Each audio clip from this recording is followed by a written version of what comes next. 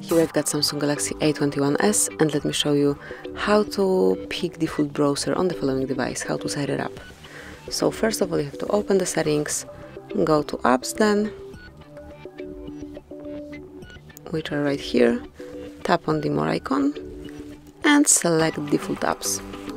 Now pick browser, and all you have to do is to mark the one that you would like to make a default browser. So let me pick, for example, Google Chrome, and let's go back. And that's it. As you can see, it is already set up. Obviously you can change it whenever you want to, so if you would like to switch Chrome to Samsung internet, then it is already done just after you click. And this is it. That would be all.